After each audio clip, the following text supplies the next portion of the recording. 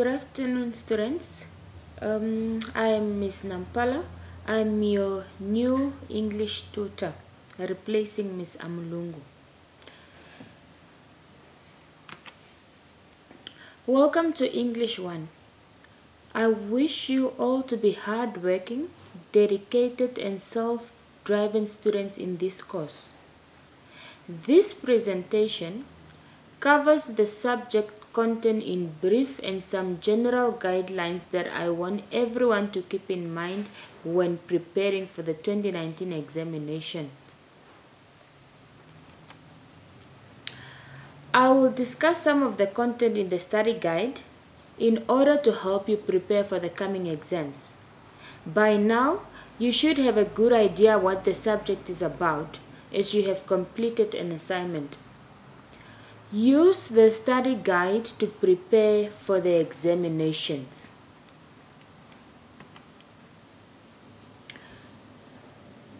You should pay attention to the exit learning outcomes in the index of your study guide. Pay attention to the learning outcomes of every unit of the study guide. This will help you in order to know what is asked of you, what you are supposed to know in the whole English subject. In Unit 1, there are certain topics. For example, we have areas of language skills, which are phonology, morphology, syntax, semantics, and pragmatics. Now, with the following language skills, you should be able to define or explain what is morphology, and you should be able to give examples of what it means by morphology, or syntax, semantics, or pragmatics. You should be able to differentiate between the different language skills in Unit 1.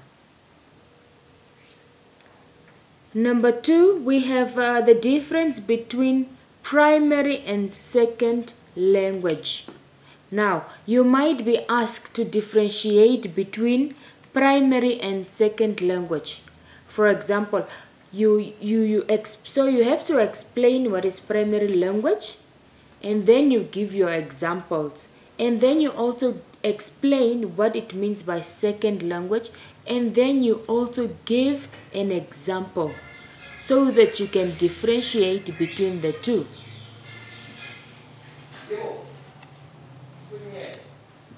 Number 3, we have informal language, and we have a few topics there, which is subjectivity and objectivity. You should be able to differentiate between a statement that is subjective and a statement that is objective. And you should also be able to give an example of a statement that is subjective or a statement that is objective. And then we have effect and an opinion. These two mean two different things. So just like subjectivity and objectivity, you should be able to differentiate between effect and an opinion. And also you should be able to come up with your own example. Do not use the examples that are already in the study guide. And we have bias and prejudice. You should also be able to define what is a bias or what is a prejudice and give your own examples as well. We have denotation and connotation. Also, you differentiate, you explain what it means by connotation, and you give an example. That implies with everything else under informal language. You should also study the Namibian rational and aims for English for the upper primary learners. So you should be able to explain what are the aims of the English for the upper primary learners. Why should upper primary learners be taught English, for example? You should be able to, if the question says discuss, please discuss as such, and do not copy and paste from your study guide the way it is exactly. You should be able to do it yourself on your own without using the study guide. In Unit 2, you should know why it is important for a teacher in Namibia to be proficient in English. You as a teacher, why should you have good language? Why should you have good English skills? When you are answering this question, it is very tricky because in the study guide it has too many unnecessary information that you're not supposed to do because you copy and paste everything from the study guide. What you're supposed to do is just explain why is it important for a teacher in Namibia to be proficient in English. You should be able to get to the point. Do not write any other unnecessary information that you are not asked of. You should be able to differentiate between the different approaches of language development. For example, we have the constructivist approach, and we have the behaviorist perspective of language development, and we have the interactionist perspective of language development. So we have 3 approaches to language development. On each approach, you should be able to explain what does the behaviorist perspective entail, what does it talk about, what is it about, and you should also be able to provide valid or rather relevant examples with your language, with your approaches of language development. And then we have the communicative language teaching as the best approach a teacher can use in English speaking lessons. You should be able to state why you are saying that the communicative language teaching is the best approach. You should motivate me why you are saying that the communicative language teaching is the best approach for a teacher to use when they are teaching an English speaking lesson. We have the physical characteristics of we have the physical characteristics of upper primary learners. What are the physical characteristics should an upper primary learner possess? You should be able to differentiate that. We have stages of language development. They are in the study guide and we have a few of them. So for each stage, you should be able to define the stage, give an example if need be, and you should also, when you are answering your questions, you should look at the marks allocated per question. Sometimes your questions, one question has 25 marks, but you only provide, let's say, 5 facts for a question that has 25 marks. It's not going hand in hand with your marks, because you're giving me 5 facts and there's 25 marks. So if the facts you have given me are not even relevant, you might not gain any marks and you lose your whole 25 marks. Now, we also have how a teacher can create a good language learning environment. As a class teacher, how will you make your classroom a good language learning environment? How would you create your class in order for it to be a good language learning environment for the learners? There are a few steps that you can follow in order to do that, and you should just be able to explain what you should do and what you should not do in your classroom. Unit 3. Number 1, we have Activities you may use for teaching learners to listen to English pronunciation. Pronunciation is a very important skill in the English language.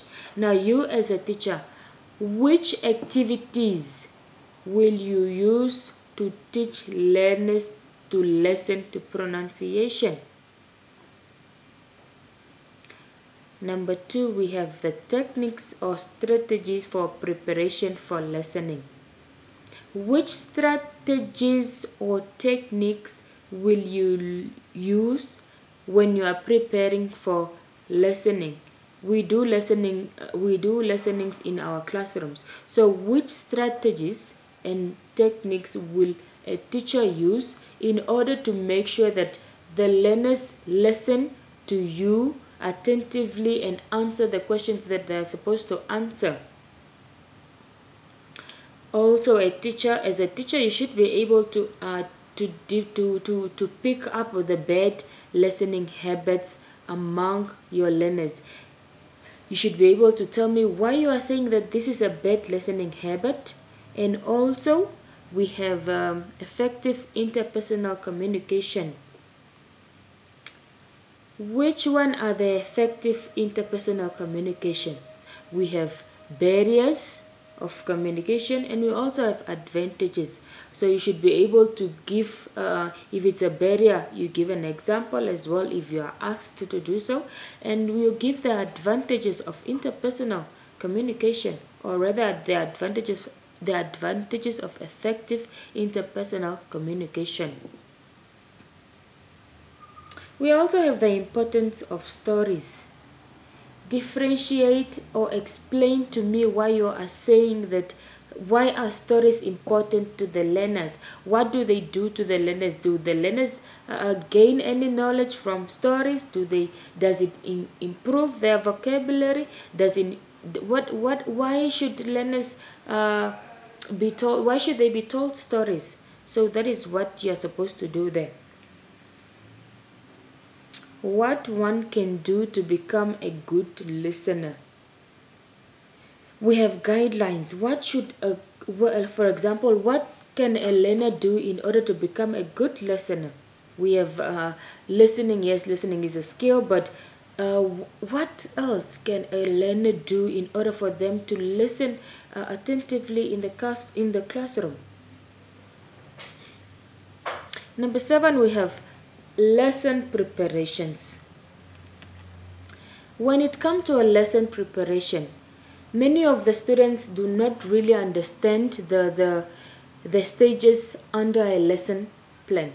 And many of you do not know how to come up with a proper lesson plan. I've seen this when I marked your assignments. So when you are writing your lesson plan, make sure that your objectives are met. Ensure that competencies are tested. I am going to explain to you what you should write down when you are writing a lesson plan. For example, we have objectives and we have basic competencies and we have the lesson presentation, and we also have a lot of different stages under a lesson plan. Now I'm going to start with the theme. On your lesson plan, it's drafted that you should write a theme for your lesson plan. Now, where do you get this theme? The theme there that you're going to write on your lesson plan should come from the syllabus. It's the cross-curricular issues, the ones in the syllabus. For example, we have HIV and AIDS, we have ICT, we have population education, and we have lots of issues that are already in the syllabus. So your theme topic should come from the syllabus. It's in the syllabus. So the theme there, for example, let's say it's HIV and AIDS. Whatever it is that you are giving, let's say you are having a passage that the learners are going to read, that passage should be about HIV and AIDS, nothing else. That's why we are going to have our theme as HIV and AIDS. And then we have the topic. Now, where do we get the topic? The topic is also in your syllabus. It's right after the themes. what they give you HIV and AIDS, for example, under themes. Now for the topics, what will the topic be? The topic will be maybe what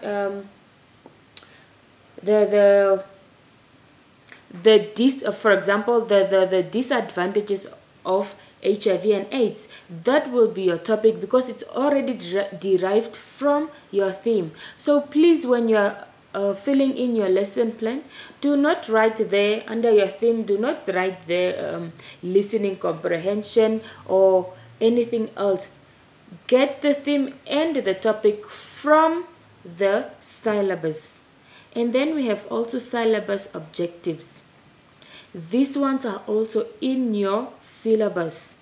They are under learning objectives. And the basic competencies, they are also in your syllabus, and it's written under basic competency in your syllabus. So it's very important that when you are filling in your assignment or when you are writing an exam, you should know your basic competencies that are in your syllabus, meaning that when you study for your exam, you should study your study guide and also your syllabus for your English language. Okay, so when it comes to basic competencies, please do not write all the competencies the way they are appearing in the syllabus. For example, you might have 7 basic competencies. Only choose 1 competency or 2 competencies that you are going to master in your lesson. Only choose 1 competency. Do not write all 7 competencies because you are not going to cover all the 7 in one lesson. And then we have lesson presentation. What does it mean by lesson presentation? Lesson presentation is the overall plan. For example, how are you going to present your lesson? Are the learners going to be in groups? Are they going to do group work? Are they going to do peer teaching? Or are they going to listen to an audio? It's broader than the presentation of subject matter. So you just inform the learners, that you are going to be in group. You should group yourselves into 5 or into 4, or that somebody is going to teach you from the you maybe pick out a learner from the classroom who's going to do what and who's going to do what. You just tell the learners how the lesson is going to go about. And then we have the presentation of subject matter. In this stage, you include learners and teachers' activity. So you have your activity and the learners' activities. For example, what are you going to do as a teacher? What will you be doing? Are you going to read the passage for the learners, or what are you going to do? And the learners, what will the learners do? Are they going to write the questions down, or are they going to write what they hear from the audio? What are the activities of the learner and the teachers? And then we have the homework. There is always a part where you have to write homework, and it's written homework revision. What does this stage entail? The monitoring of homework is not, you are not writing the homework you are giving to the learners in that lesson. You will check the homework of the previous day. If you gave homework the previous day, you check that homework if it's done, and then you also mark it if need be that time, and then you also give revision. So you recap on yesterday's homework. That homework there is not for that day, it's not for that day's lesson, but it's for the previous day's homework. And then we have, after the homework, we have consolidation. What does consolidation mean? Consolidation means after you have presented your lesson, after you have taught, let's say you are teaching your learners how, you are teaching them on how to read. You should consolidate your lesson. How will you consolidate your lesson? You emphasize on the important points of what was taught in the lesson. You summarize your lesson. What is it that you want the learners to remember at the end of the day? That is what you should that's what it means by consolidation. In other words, it's a recap, or you just emphasize on the important points of what you have taught in your lesson. And then we have assessment or homework or task. Now this is not the same as homework of the previous day. Now this assessment is the one you give to the learners in after you have taught them in the lesson. It may be a test, or it may be homework, or it may be a class activity, or it might be a group work. So this assessment here is on what you have taught in the lesson. Okay, to be done by the learners, of course. And then we have English across the curriculum. Now, many of you do not know, you do not understand this part of the lesson plan. What does this mean? It means that as a language teacher, how did you include other subject knowledge in your lesson? For example, the learners have other subjects. They do not only have English, isn't it? They have social studies, they have environmental studies, they have other subjects as well. So now you as an English teacher, how did you include other subject knowledge in your lesson? Like for example, earlier I gave an example that if they are reading a passage and it's on HIV and AIDS, for example, the fact that the learners read about HIV and AIDS in your English lesson, you have already included knowledge from the other class, which is probably natural science or anything else. Or let's say you were doing a listening on let's say maybe listening on a biography of Nelson Mandela in your classroom. So if you used a text on Nelson Mandela, that means that you have already brought in knowledge from the other subject, which is what? Social studies. So under English across the curriculum, you should evaluate and check, what did the learners learn from my lesson that is from other subjects. So how did you cover subject knowledge from other different subjects? And then we have a reflection. Now what does this reflection mean? This is done after the lesson is delivered. After you are done delivering your lesson, you have taught the kids how to read, and you have taught them how to listen in class. They were listening and they were answering questions. Now, as a teacher, you go back, you sit down and you ask yourself, did my learners acquire the skills that I wanted them to acquire? Are the objectives met? Do they know how to read? Do they know how to listen? How will you know that your learners have acquired the skills that you wanted to teach them? You will go back to the task, to the assessment task that you have given them. Did many of the learners pass this test, or did they pass the assessment task? Did they pass the class activity? How did the learners do? So from what the learners have done, how they have done, have they passed or have they failed? That's where you will reflect. So and you should be able to give your strategies how you are going to improve on it. If the learners didn't do well, will you repeat the lesson? Or if the learners did well, what else will you do?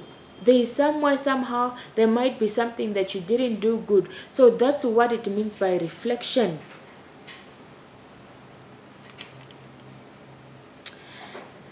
Now, what should you do when you are in an exam room? Number one, you should be able to read the instructions and questions carefully. What does this mean? Make sure that you understand the question before you attempt to answer it. Because many of you tend to, you just read, you don't really understand what the question is asking you. So before you answer a question, make sure that you understand the question. If it says that explain, you should be able to explain. If they are saying that explain with examples, please do not ignore the questions.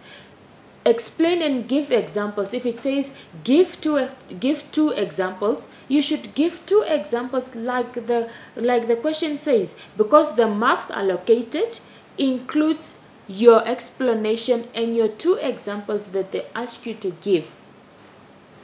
Now, as a teacher, always use practical examples when necessary to validate your answers. You should use your own practical examples. Do not memorize the examples in the study guide. Also, you should be able, as you are a teacher, you should be able to come up with your own examples. You should provide sufficient answers, meaning don't write too little and do not write too much. How will you know that what you have written is not too much or it's not too less? You should look at the marks allocated to you at the end of your question. It will determine the length of your answer. So if it says, if the question, for example, has only 5 marks, do not write me a whole page. Obviously, I only need 5 marks from you. So you should be able to determine what is the question really asking from you. Now, please do not try to memorize everything. Also, read the instructions carefully. Your answers must be complete. It's English language. You should use your punctuation marks in the right way. If you are writing a sentence, it should start with a capital letter and end with a full stop, because we are English teachers and we are going to train learners how to do this, isn't it? Alright, so you should also write as neatly as you can. And please do not leave questions unanswered. You will lose marks for this. You might lose a 25 marks and you just leave out a question that is not answered, and probably your question was maybe 30 marks or 25 or 20 marks, so you lose part of your exam marks already. Also, again, use your own examples. Now, if you have any other questions related to English 1, you may contact me. My cell phone number is 081-610-9072. You can contact me, you can text, and I'll call you back. Good luck with your exams.